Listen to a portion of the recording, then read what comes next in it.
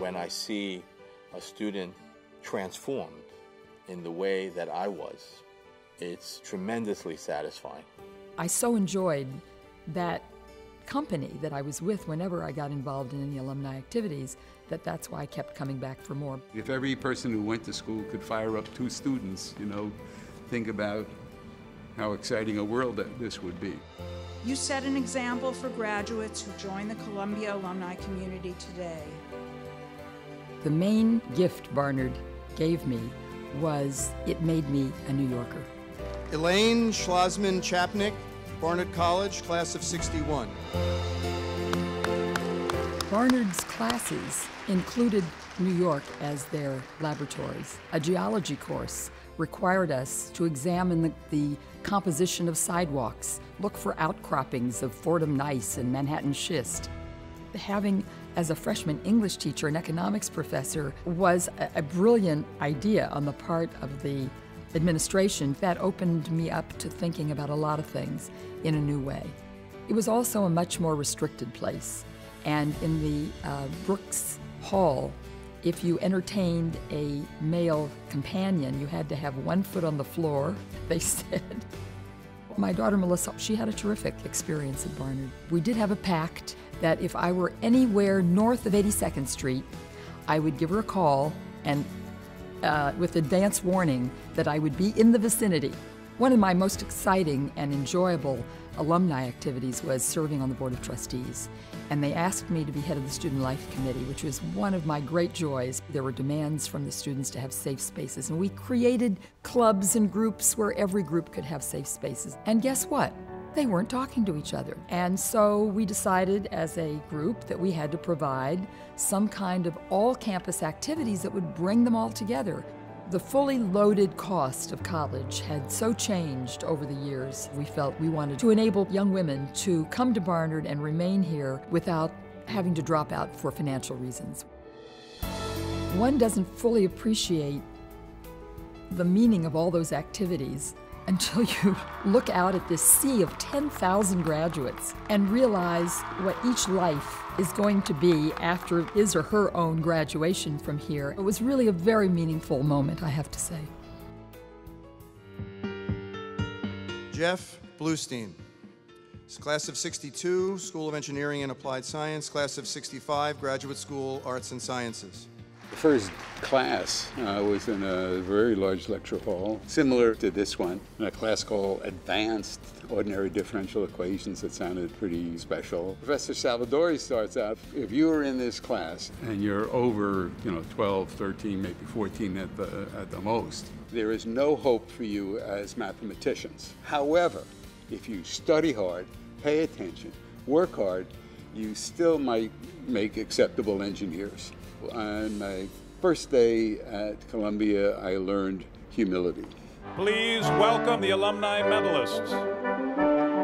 Academic excellence and a focus on interdisciplinary, mindset, diligence, and doing things right, and about integrity. And I just feel that I would not have been the same person, without that. The money is not enough. You got to give something of yourself. That's always the way I try to run my life, is put yourself into it. You don't have to prepare a lot, to write a check, okay? You have to prepare a lot to give a lecture. I did a class day address. I've been told it was memorable. People are saying, boy, I still remember that class day, and that guy who rode in on a motorcycle with his graduation robes and hat on. Early on, I came back and gave a lecture to a group of engineers, and I explained to them how we take the vibrations out of motorcycles, okay? It was one of the very simple models that they learn in their first year vibrations class here. But here's how you actually bring it to bear in a real life situation.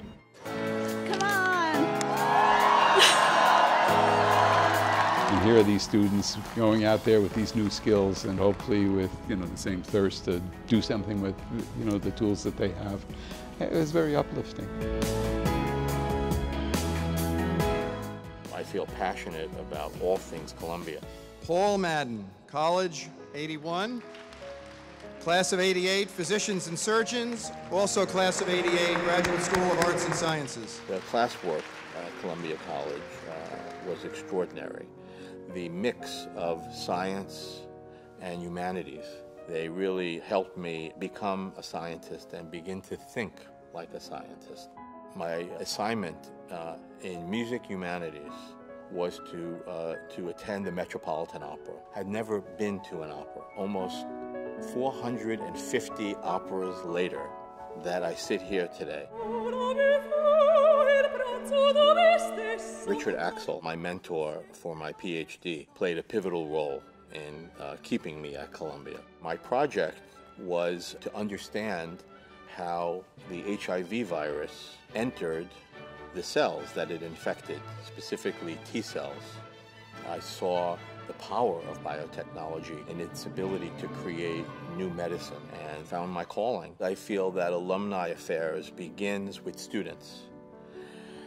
We have over 300,000 alumni across the globe.